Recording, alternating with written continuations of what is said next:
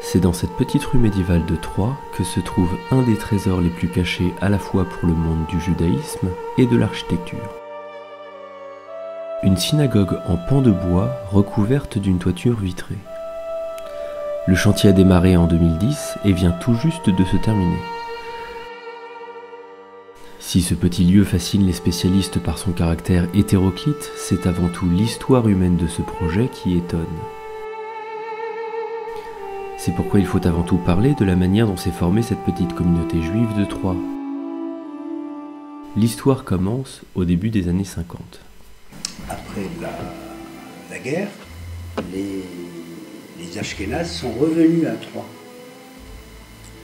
Et ils ont essayé de réouvrir un local, de trouver un local pour faire leur Shabbat. Chaque office se passait dans des familles troyennes, ashkénazes, chacune leur tour.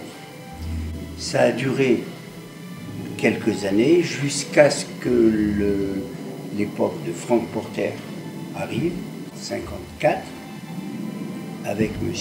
Samoun, qui travaillait chez Frank Porter et qui, sous l'impulsion de M. Frank Porter, commençait à officier pour la communauté. Mais c'était toujours dans des familles. Il était rabbin et il a abandonné sa charge de rabbin pour créer une usine qui s'appelait Babeko, Frafort.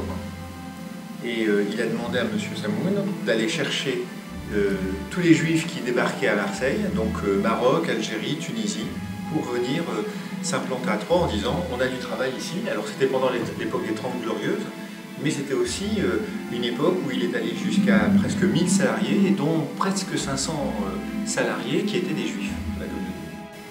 Il y avait du travail pour tous les juifs qui arrivaient ici à Troyes.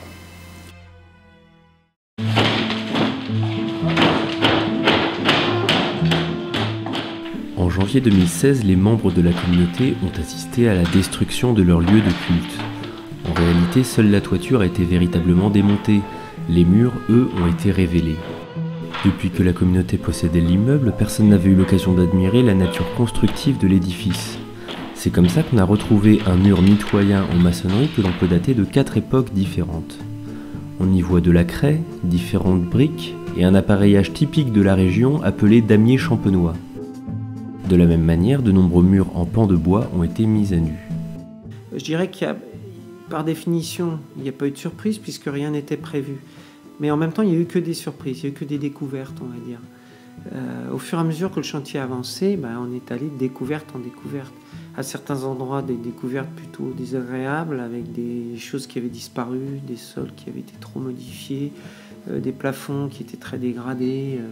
Et à d'autres endroits, des surprises intéressantes, notamment ces pans de bois qu'on voit aujourd'hui là, et qui ont été dégagés, le mur qui est un des rares exemplaires du bâti civil de mur en appareil champenois, c'est-à-dire alternance de pierre et de briques avec un décalage de chaque assise de manière à créer des motifs géométriques et puis aussi, je pense, à créer des ruptures de capillarité sur un plan plus prosaïque.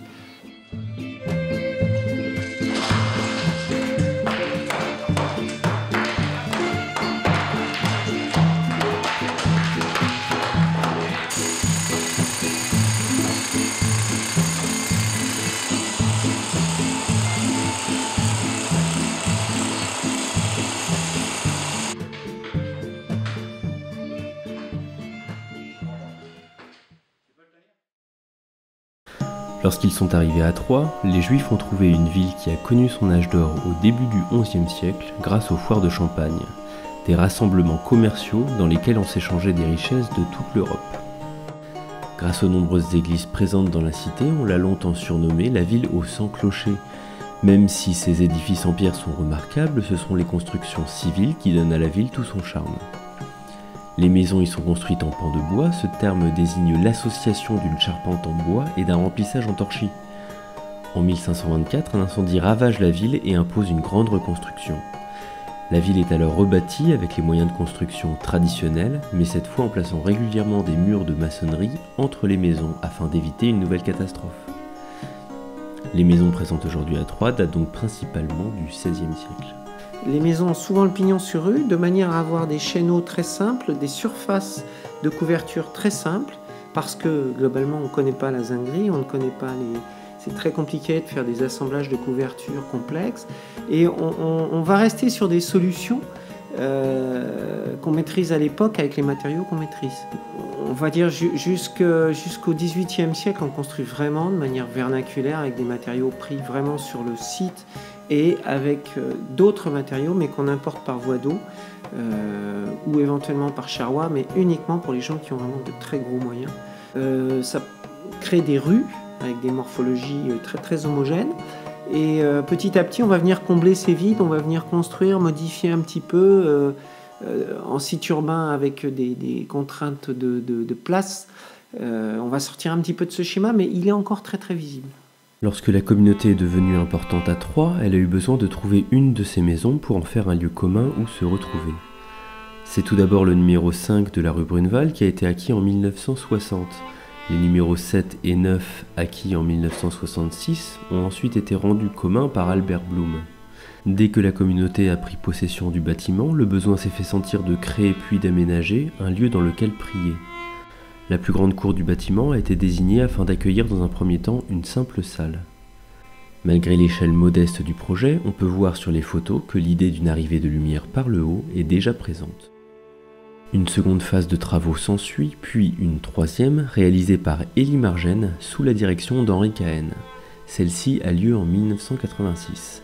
Ces travaux ont pour objet de construire d'une part un mur en maçonnerie dans lequel une arche est aménagée pour accueillir les rouleaux de la Torah, et d'autre part une grande toiture qui recouvre désormais toute la cour.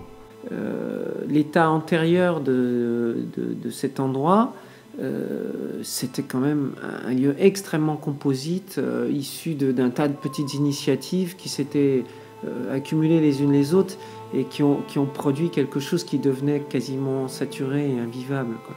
Et il y avait vraiment un besoin de faire place nette, et la difficulté c'est de préserver cette mémoire, de mettre en valeur les façades telles que le secteur sauvegardé le demande, et de créer un projet fonctionnel et symbolique. Ces dernières années, les événements en France ont poussé le consistoire central à lever des fonds afin de sécuriser toutes les synagogues du pays. La mission a été confiée au SPCJ. Celui-ci, pendant les années 2009-2010, a levé 3 millions d'euros qui ont été répartis dans l'ensemble des régions, puis redistribués dans chaque synagogue en fonction de la taille de la communauté et du nombre de fidèles. Ainsi, pour la synagogue de Troyes, ces subventions ont permis de restaurer la façade côté rue sur les 3 niveaux, en plus de toute une partie de la toiture. Début 2010, rien du reste du projet n'avait vu le jour. Toute la préoccupation était uniquement focalisée sur la vétusté du bâtiment. C'est pourquoi la toiture a été solidifiée et rendue étanche sans aucune préoccupation pour les combles. Dans les années 50, la communauté a su investir les nombreuses pièces de l'immeuble. Diverses associations ont été montées afin de régir la vie commune. Pourtant, une seule partie du bâtiment témoigne encore de ce à quoi a pu ressembler la vie communautaire. Toute la partie en dessous des combles, bien que possédant des planchers fragiles, a longtemps été utilisée par les jeunes comme lieu de rendez-vous. Il y a une grande époque des scouts, on va dire après la guerre. Chaque religion avait ses groupes de scouts. Les juifs n'ont pas manqué de faire leur propre organisation, et ici même c'était la cellule où se rencontraient les scouts, où je pense qu'ils avaient un certain nombre de réunions, et où finalement l'expression libre, les murs ont servi d'une certaine manière à marquer un peu leur présence. Et on a des salles où on retrouve à la fois les lieux où il devait y avoir les distractions, les enseignements, l'organisation et autres, et un certain nombre de graffitis qui sont vraiment très sympas et qui marquent cette présence. Quand j'ai évoqué cette organisation, sur la ville de Troyes que je connais bien, il y a peut-être 20 personnes qui m'ont dit « Ah ben oui, moi j'étais là » ou « Mon frère était là ».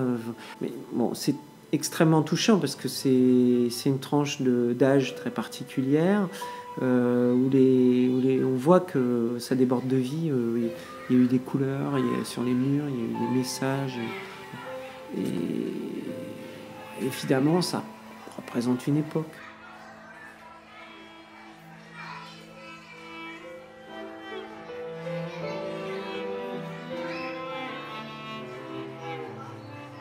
La mémoire, c'est assez compliqué.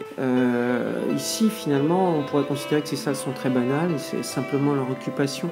Mais il n'y a pas que les monuments historiques. La mémoire, c'est un fait collectif. Si plusieurs personnes encore vivantes se reconnaissent dans ces lieux, ont des souvenirs liés à cet endroit, et ont simplement, même dans l'absence d'un autre projet, pas envie que ça change, parce que quelque part, ça leur permet de montrer encore les signes d'une époque, c'est respectable. Et en ce sens, ça peut valoir le coup, même peut-être de garder 2-3 petites griffes comme ça, de quelques petits dessins de manière très discrète, ou alors de les photographier. Il y a plusieurs manières de conserver ces mémoires. Mais l'objet, le vrai objet, l'objet qui a été dessiné à la main, gravé dans le petit graffiti, ou la pancarte qui indique un lieu, par définition, une fois qu'elle aura été effacée, sa mémoire s'effacera définitivement et on aura perdu le signal. Et lorsque les travaux du premier versant ont été terminés, une entreprise a stocké des tuiles anciennes au dernier étage. Ces tuiles étaient mal stockées et ont généré une faiblesse sur une poutre qui a fini par se briser en deux au premier étage. Et un jour qui n'a pas été fait comme les autres, je suis monté au premier étage et j'ai constaté la catastrophe de cette poutre qui allait s'effondrer parce qu'on voyait la cassure et elle pliait tous les jours. On a étayé et c'est là qu'on a démarré vraiment les travaux de l'intérieur. Voici l'état des façades des cours avant les travaux. Le nombre de fidèles ayant diminué, certaines parties étaient restées à l'abandon depuis presque 50 ans. La difficulté, ça a été d'une part l'ampleur du chantier, puisqu'il y a 2000 m² de plancher, ce qui en fait une opération exceptionnelle, par sa qualité historique et puis son étendue, et puis la durée de l'effort qui est induit par cette restauration. Malgré cet état de fragilité, les moyens allaient faire défaut pour poursuivre les travaux. C'est-à-dire qu'il fallait expliquer que le bâtiment était très beau, mais qu'on était malgré tout dans une synagogue ou un centre culturel, et que si on faisait tout ça, c'était pour essayer de donner sa place réellement à Rachi dans la ville de Troyes. Et c'est ça qui a fonctionné. C'est-à-dire en fait que ce soit au niveau des particuliers, que ce soit au niveau des fondations, des entreprises ou des organismes publics, c'est l'idée qui à l'époque était à peine naissante de créer un lieu dans un endroit, dans la ville natale de Rachi, dans un endroit unique, assez prestigieux, enfin avec un peu de charme, mais pour essayer de mettre en valeur l'œuvre de Rachi, qui n'a jamais été réalisée. C'est cette idée-là qui a commencé à germer à cet endroit-là. Et on s'est aperçu que c'était une bonne idée, en résumé. On dit ça comme ça. Ainsi, en l'espace de 2 ans, toutes les cours avaient pu être rénovées. Alors, les couleurs, elles sont consécutives d'abord d'une étude stratigraphique préalable qui nous a permis de marquer le pigment des bois. Finalement, le choix des couleurs s'est fait d'un commun accord avec René Pitoun et sans doute avec concertation avec les membres de l'association pour arriver à finalement un résultat concerté. On a une dette envers Rachi. Donc en fait, on a décidé de créer un endroit où les personnes, les touristes qui viendraient du monde entier, quelle que soit leur nationalité, qu'ils soient des gens juifs ou non juifs, trouveraient quelque chose de satisfaisant, enfin de concret à voir autour de Rachi. Et en fait, on a eu cette idée assez saugrenue de reconstituer 2 pièces du XIIe siècle à l'intérieur d'un bâtiment du XVIe siècle. Donc on a pris l'initiative, je veux dire René et moi,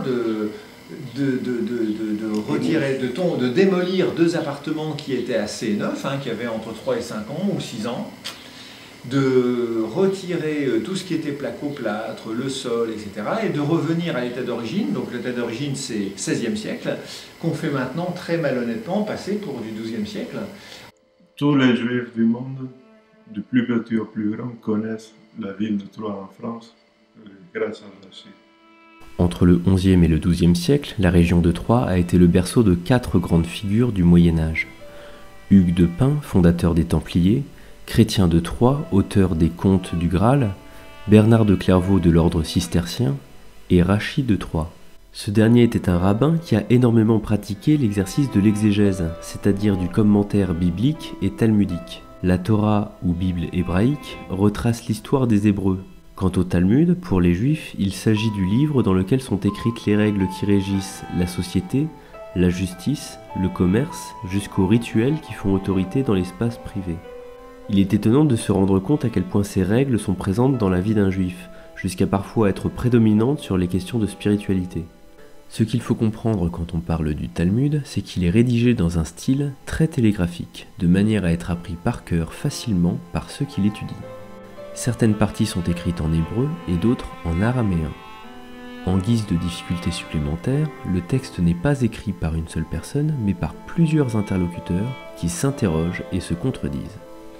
Ainsi, les commentaires qu'a écrit Rachi clarifient énormément la lecture du texte original.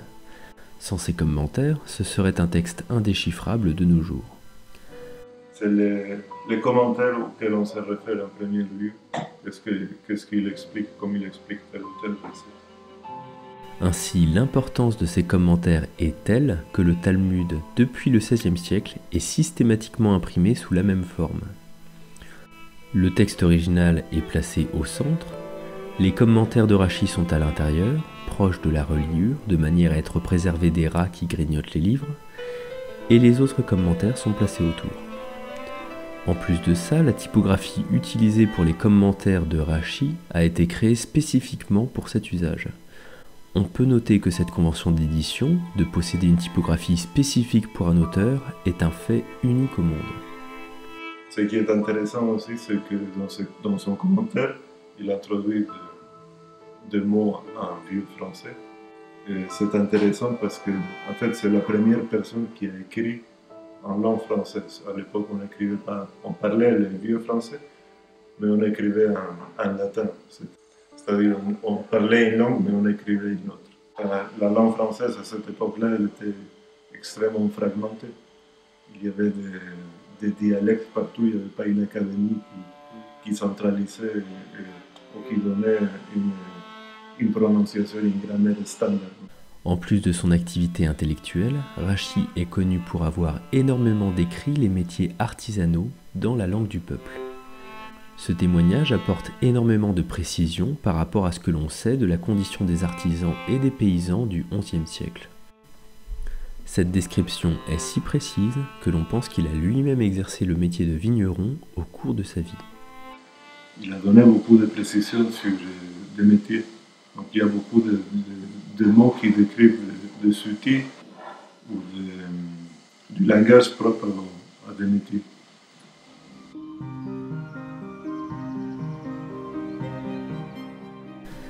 Mais malgré le caractère exceptionnel du personnage, plus aucun objet lui ayant appartenu n'existe aujourd'hui. En revanche, il est encore possible d'imaginer l'endroit dans lequel il a vécu.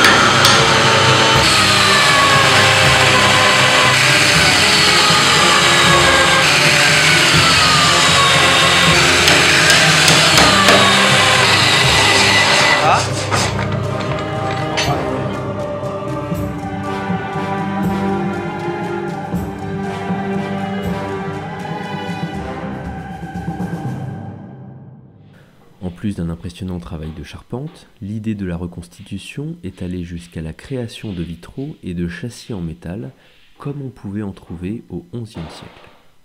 L'étape la plus longue en fait, et la plus embêtante, parce qu'il faut que tous les trous soient nickel, sinon quand on assemble finalement, en fait rien n'est aligné. Étant donné qu'il y a 2,50 m de baie, si rien n'est aligné c'est horrible. Il y a 2 galets qui entraînent, et un troisième en fait qui est réglable en hauteur. Et par passes successives, en fait, on arrive à cintrer, suivant les machines, tout ce qu'on veut. Voilà, tout simplement.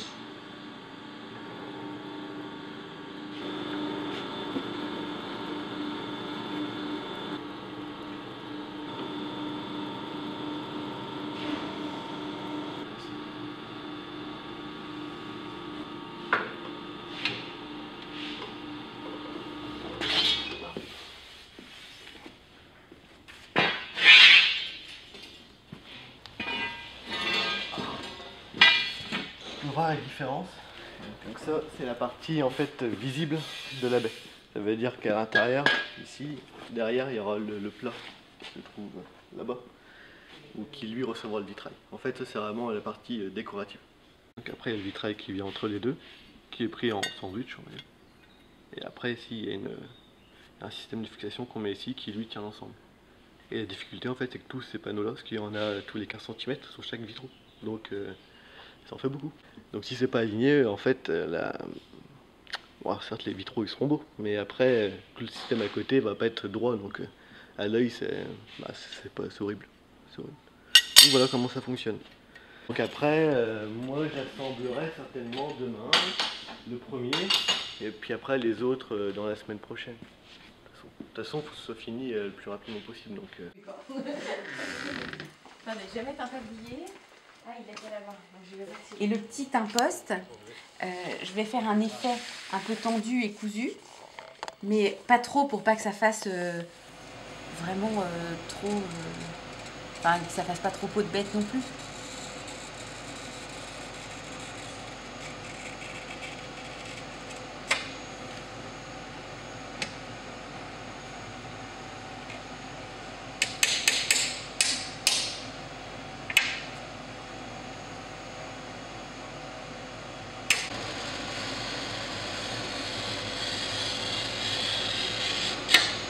On dit que la roulette chante en fait.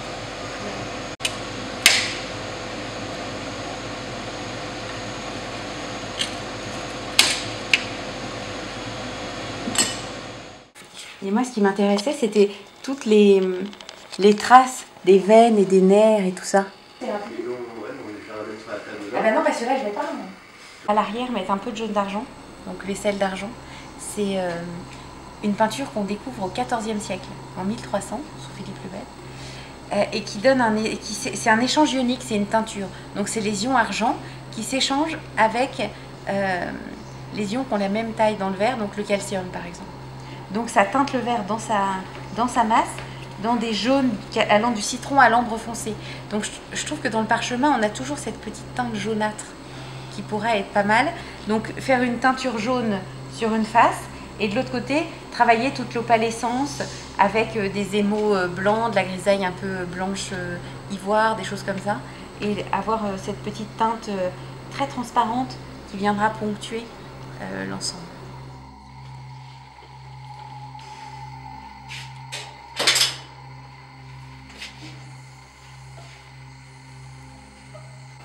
Puis les petites gouttes d'eau que là j'avais rajoutées, c'est... il y a un effet très naturel. Je trouvais que ça faisait assez peau de bête. Ben, on peut regarder les deux, si vous voulez. L'idée globale pour ces fenêtres, c'est vraiment de se dire au XIe siècle, le verre est répandu, mais vraiment pas extrêmement couramment. Il n'y a pas forcément, il n'y a pas de vitraux dans les maisons, il y en a dans les châteaux, dans les demeures extrêmement bourgeoises, des choses comme ça. Et habituellement, c'est plutôt du parchemin tendu sur des cadres en bois, qui est le plus usité dans les maisons. On transparentait ou non avec de l'huile ou des choses transparentes. Et donc l'idée, c'était de donner cet aspect de vessie ou de parchemin tendu sur des cadres, et de redonner au verre cette texture très opalescente. Donc l'idée, c'est de créer une opalescence. On n'avait pas une transparence comme on peut avoir avec des verres modernes, mais on avait des choses un peu laiteuses, avec des ramages un peu jaunâtres, ivoire. Donc là, l'idée, c'est de donner la texture d'une peau d'animal bien travaillée, bien poncée, pour faire vraiment un parchemin fin, translucide, qui tamise la lumière, qui feutre un petit peu la lumière, et qui, en même temps, donne une chaleur aux fenêtres.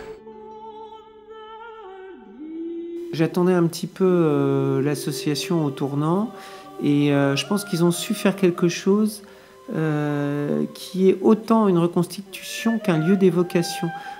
Ils ont travaillé autant l'ambiance que la représentation. Et ça, c'est plutôt bien. Là, je pense que c'est une bonne mesure. C'est-à-dire que les gens rentrent dans l'ambiance de ce qu'aurait pu être le lieu d'enseignement, le lieu de discussion qu'avait créé Rachi à Troyes et ses fils aussi tout autour dans le département. Et cette espèce de transposition dans le temps, c'est un petit peu comme quand on fait l'effort de rentrer, je prends un exemple que je connais bien, dans un monastère cistercien, et de se positionner dans ce lieu. C'est assez facile de rentrer dans ces endroits et de se dire, ben voilà, je suis au XIIe siècle, j'oublie tout ce qui se passe autour et j'essaie de voir dans quelles conditions les fondateurs ont pu vivre à cet endroit. Là, c'est un exercice qui est assez réussi. Alors, j'illustre mon propos, c'est surtout la lumière, cette ambiance de matériaux, de lumière, et finalement cette espèce de simplicité extrême qui montre que, globalement, il n'y a pas grand-chose à cette époque-là dans les pièces. C'est même peut-être un des rares endroits où on peut ressentir le côté médiéval à Troyes. Il n'y a pas tellement d'endroits qui expriment ça. Et il faut imaginer que les gens vivaient vraiment là-dedans, dans un bien-être matériel extrêmement ténu, et où d'ailleurs tout le sens de l'exercice intellectuel est d'autant plus intense que finalement il n'y a pas de décor, il y a des tables très sommaires, à peine des lieux pour s'asseoir et pour se faire vis-à-vis, très peu d'éclairage. C'est la parole qui prend le dessus, et c'est le dialogue, et c'est l'exercice intellectuel qui devient intéressant dans ces lieux-là. Alors, par rapport à l'activité qu'il y avait dehors, il faut imaginer, j'aime bien faire la transposition avec ce qu'on trouve encore autour de la Méditerranée, dans le Maghreb. Si tu vas à Fès, par exemple, tu vas trouver une médersa, tu vas trouver un lieu d'enseignement, une classe où tu as les 60 gamins qui sont en train de réciter le Coran en plein milieu de la ville. Tu les entends de l'extérieur. Eux-mêmes sont dans un isolement tout relatif parce qu'il y a la rue qui est très passante. C'est juste au contact d'un souk ou d'un... Et finalement, il faut imaginer que nos villes médiévales, certainement, dans cette logique-là, où il y a une vie intense, beaucoup plus de population au mètre carré que ce qu'on a aujourd'hui, des activités intégrées à la ville, donc des bruits de marteau, des coups donnés sur de la matière, des cris de marchands, etc. Mais quand même des lieux où on s'isole pour réfléchir. Et puis, est-ce que c'était dans la journée, est-ce que c'était le soir? La ville vit aux heures du soleil, hein, ça coûte très cher de s'éclairer. Et donc, finalement, quand tu mets tout ça bout à bout et que tu fais travailler ton imagination, c'est intéressant. Alors, l'imagination a ses limites, mais quand en plus tu es dans un lieu comme ça, je pense que tu arrives quand même à retrouver un peu l'esprit du lieu. Mais ce qui est important dans la synagogue, c'est le rouleau, le livre. Après, une fois qu'on a les livres et qu'on a 10 personnes qui font la prière, alors on a une synagogue. Sacré, c'est quelque chose qui est séparé du reste. C'est-à-dire qu'il y a une fonction précise et que cette fonction seulement. Ce qui a une fonction précise, c'est le livre. C'est dans lequel on est censé lire. Mais les bâtiments, dans un bâtiment comme celui-ci, par exemple, on peut faire plein de choses. On a la synagogue. Mais on peut, si on ne fait pas la prière, on peut s'asseoir et parler de n'importe quoi dans la synagogue. Ou on a la salle de fête, où on a toutes les fonctions d'un édifice communautaire. Mais sacré, c'est autre chose. Sacré, c'est quelque chose qui a été séparé pour un emploi spécifique. C'est ça ce que ça veut dire. C'est l'usage. Ça c'est important aussi dans le judaïsme. L'usage que vous faites de quelque chose, ça s'appelle un minhag, c'est une habitude. On a l'habitude de faire telle chose à tel endroit. C'est un peu sacralisé à l'endroit aussi. C'est-à-dire on le réserve à une fonction spécifique.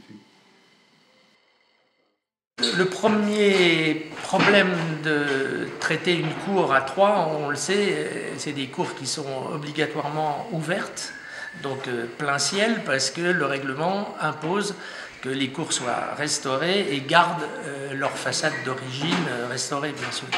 Donc là, aujourd'hui, la seule possibilité, c'est de mettre des verrières. On nous laisse une dérogation un petit peu pour dire, ok, bon, le problème d'une verrière dans une cour aussi grande, parce qu'elle fait quand même 9 mètres sur 7, c'est effectivement de trouver les moyens, d'abord de rentrer la structure pour pouvoir faire cette verrière, qui est quand même très importante, et en plus d'avoir la possibilité de la faire tenir sans solliciter les façades. Les façades en pan de bois qui sont là ne peuvent pas, comme ça, d'un seul coup, être perforées. Et d'abord, c'est de l'architecture du Moyen-Âge, on essaie de la préserver au maximum. Donc, l'idée pour démarrer, on va dire, simplement la légèreté de la structure, parce que ça aussi, c'est un élément important, on a toujours en vision le résultat et on se dit, moins il y a d'éléments métalliques en vision dans la verrière, plus c'est intéressant. Donc, comment on peut faire? Alors, la seule solution technique, c'est de mettre 2 grosses poutres métalliques qui, elles, font des portiques. Donc, elles sont indépendantes des éléments des façades. Voilà. On a pu faire des poteaux, retrouver des fondations anciennes sur lesquelles on s'est appuyé. Et donc là, ces 2 portiques qui sont de chaque côté, qu'on voit un petit peu ici, ces éléments-là permettent de poser. Alors une fois que ça c'est à peu près dessiné, je pense que le plus simple étant toujours le mieux, on a une verrière à 2 pans, très sobre, qui respecte en même temps bien la symétrie du lieu, puisqu'on a gardé sur la gauche la partie qui est là pas concernée par une verrière, par une façade, donc la verrière n'est pas obligée d'aller au bout du bâtiment, hein, donc on a bien recentré hein, par rapport on va dire, à l'axe de la synagogue. Après la mise à nu de tous les pans de bois, il y eut une étape de micro-gommage. Cette opération consiste à projeter de petites particules de plastique de manière à nettoyer le bois sans le griffer. C'est à ce moment précis, alors que tout le bâtiment était dans une brume épaisse, que l'ensemble de la structure était parfaitement visible. Le bâtiment se montrait tel qu'il était.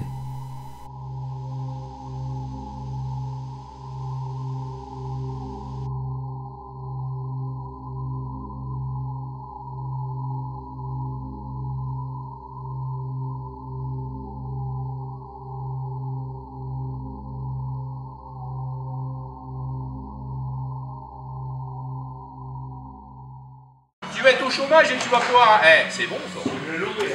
Plus 12. D'accord? Plus 12. Donc à chaque fois, tac, tac. Voilà. À chaque fois tu traces ça et tu fais ça. Et comme ça, quand on saura, tu mets numéro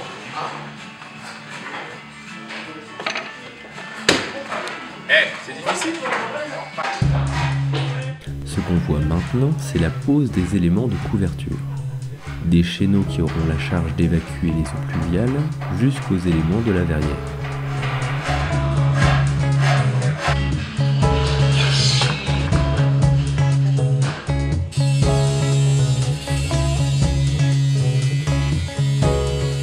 Et après, une verrière qui, rien qu'en vitrage, parce qu'on est avec des verres très particuliers, on est avec un vitrage qui doit être thermique, bien sûr résistant au feu, aux intempéries, enfin, et surtout c'est des vitrages en plus qui ont un problème, on va dire, de solidité par rapport aux dilatations, puisque pour faire des structures très minces, on est obligé de travailler avec de l'acier. Un panneau de verre fait plus de 110-115 kg et on est obligé de limiter à cet élément-là parce qu'après il faut les monter bon, avec une petite grue de chantier, mais une fois qu'elles sont là-haut, il n'y a que des hommes avec des compagnons avec des ventouses qui peuvent les manipuler. Donc on ne peut pas demander à quelqu'un de porter 100 kg à bout de bras pour la mettre en place. Donc il y avait aussi une échelle pour la réalisation et la complexité un peu du lieu qui n'est pas évident pour faire rentrer le matériel.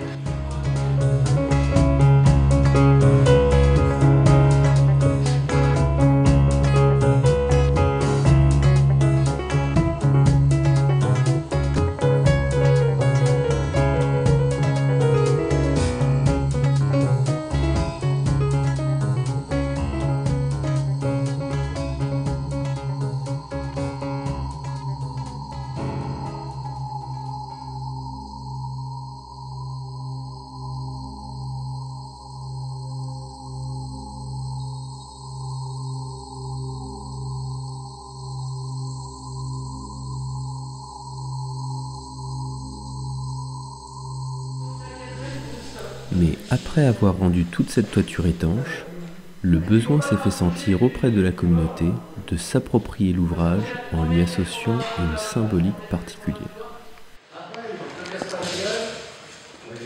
3810. Non, c'est pas fait. Salut. On t'en voit plus? Ah bon, tu vas faire la sieste? Comme ça fait des machins, des triangles. Il y a des points bas, des points hauts, des points bas, des points hauts. Et un des points bas est à 3800 machin. Il vient de calculer, on est à la moitié du coffre, là. Mais décalé, puisque elle ne touche pas. On est déporté à 1m60. Mais si on le ramenait au bord, on est presque sous la ferme. Et on ne verra plus la façade. T'as combien comme ça aussi? Et c'est là que Philippe Bokovza m'a suggéré de dire les premières synagogues, c'était des toiles de tente. Enfin, je l'exprime comme ça, c'est pas forcément ça. Et on lui a envoyé donc la paracha Balak. La paracha Balak, c'est tiré de la Torah, de la Bible hébraïque. C'est l'histoire du roi Balak qui, apprenant que les Hébreux qui tournaient en rond dans le désert depuis 40 ans et qui certainement avaient à s'affranchir de leurs conditions d'esclaves, et donc pour s'affranchir, ne trouvaient rien de mieux que de s'aguerrir à l'art de la guerre, hein, ils devenaient guerriers, et donc avaient souvent des batailles et souvent gagné leurs batailles. Il n'a rien trouvé de mieux que demander à son prophète, qui s'appelait Bilam, d'aller jeter un sort, un maléfice, sur le peuple des Hébreux. Et l'histoire dit, la paracha dit que Bilam n'a jamais pu jeter ce sort, puisqu'en fait il a été frappé par un ange envoyé par Dieu, et que cet ange a fait transformer les mots dans la bouche de Bilam, et au lieu de jeter un sort, il a dit, en hébreu, je le dis en français, « Qu'elles sont belles tes tentes, Jacob, ô Jacob, et tes demeures, ô Israël ». Et on l'a envoyé ça à François Peffer en disant, voilà, maintenant tu as le problème, nous on n'a pas de solution, tu te débrouilles avec ça. Mais moi j'ai retenu qu'effectivement, dans le désert, qu'est-ce qui est magnifique, c'est ces grandes tentes. Donc avec une maille qui était intéressante et qu'on a retrouvé, parce que Ricciotti au Louvre a déjà utilisé cette structure, donc c'est pas de la perforation, c'est de la maille qui est déchirée, et donc ça crée, et on le voit sur l'ombre, ça crée un tissage. Et en même temps, alors avec toute la complexité d'essayer de travailler ce matériau en l'associant comme s'il y avait des plis de tentes qui s'articulent avec des morceaux d'étoffe les uns derrière les autres, c'est vrai qu'on a ce qui est aujourd'hui mis en place, et c'est vrai que ça marche. Et là où c'est drôle, mais vraiment c'est drôle parce que c'est inconcevable, on aurait voulu le faire exprès qu'on ne peut pas, on n'aurait pas pu le faire exprès. Les parachutes sont lus une fois par an pendant 52 semaines dans l'année. Et on avait envoyé cette paracha à François Peffer il y a à peu près 1 an et demi. Et le plafond a mis 2 mois et demi de retard ou 3 mois de retard. Donc on ne maîtrisait plus rien du tout en termes de timing. Mais le problème, c'est que le plafond s'est terminé vendredi de la semaine dernière, vendredi soir à 16h. Et à 17h, on rentrait dans le Shabbat spécifique Balak. là, de la paracha où on a lu le samedi matin Balak, l'histoire de Balak. Donc, quand on a compris ça, on s'est dit que tout compte fait, c'était pas la peine de s'affoler, que toutes les choses arrivaient au moment où elles devaient arriver. Voilà, on est un peu aidé, on devient peut-être un peu mystique sur ce coup-là. J'ai vu cette phrase pendant 58 ans. Tu t'en es pas. Je n'ai jamais su ce que c'était que Matovu, Jacob, voilà, Mishkelotera, Israël. Je n'ai jamais su. Et c'est quand j'ai commencé à me creuser, à poser ce problème-là, en me disant, mais putain, il y a écrit Matovu. Alors j'ai lu, et c'est exactement ce qu'Abassamoun a écrit en 86, qu'on a répercuté avec les moyens modernes, avec quelque chose de très moderne, parce que ce truc-là, ce plafond-là qu'a créé François Peffer, à mon avis, il n'y en a pas beaucoup en France qui ont un plafond comme celui-là. Et donc c'est ça qui est surprenant, c'est qu'on connecte non seulement avec l'histoire des Hébreux, mais on connecte aussi avec l'histoire de la communauté en elle-même. Et on crée un produit, alors je ne vais pas parler comme un agent touristique, on crée un lieu magique. On a créé un lieu magique. On a bien le résultat de ce qui est toujours en 3D dans sa tête, mais c'est bien encore mieux de le vérifier. Parce que la création, c'est créer dans le créer. Hein. Ce qui est intéressant, c'est ça. Moi, je trouve qu'il y a toujours un peu cet esprit d'avoir la chance dans un lieu historique de refaire la mémoire pour demain. Donc voilà pour l'explication. Alors après, bon, bah, bien sûr qu'il y a tous les effets qu'on peut avoir avec cette matière, que ce soit par le dessus quand c'est dans la journée, mais aussi avec l'éclairage en dessous. Donc on sait que c'est un matériau qui est vivant en même temps.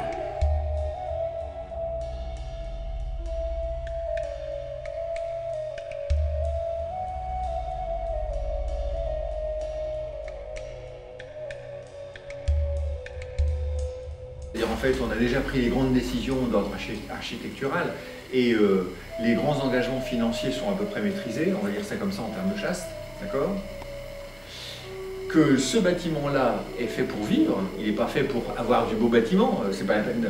Et alors, en fait, on rentre dans une nouvelle étape, qui est celle d'animer un côté culturel et touristique, et on a eu la chance énorme, une chance énorme, qu'une jeune femme de la communauté qui avait un projet touristique et culturel autour de Rachi, mais qui n'avait pas l'outil à sa disposition et qui donc n'avait rien fait, on a eu cette chance énorme de la voir venir il y a peut-être 6 mois vers nous en nous disant ben, il manque une pièce essentielle, c'est l'animation autour de Rachi de ce bâtiment-là, et je peux prendre en charge cette animation-là. Elle nous a fait une offre de service qu'on a acceptée, ce qui fait que, par une sorte de nouveau miracle, on a à l'heure actuelle une personne dans la communauté qui est capable, à très haut niveau, puisqu'en fait elle parle 4 langues et qu'elle connaît très bien la Bible, qu'elle connaît Rachi, qu'elle a été directrice de l'Institut Rachi. Donc on a avec Delphine un atout essentiel.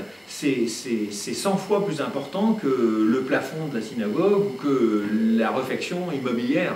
S'il y a un centre d'interprétation, moi je pense que ça pourrait être un centre de visite important pour toutes les communautés juives du monde. Je fais un constat, moi, qui est tout à fait personnel, mais je suis un Troyen maintenant depuis 13 ans. Je vis cette ville tous les jours et connaissant son histoire, connaissant l'histoire de Rachi, ça devenait presque gênant qu'il n'y ait pas un lieu commémoratif de Rachi dans la ville de Troyes. Même si on n'a quasiment plus aucun objet, aucun lieu attesté de sa présence.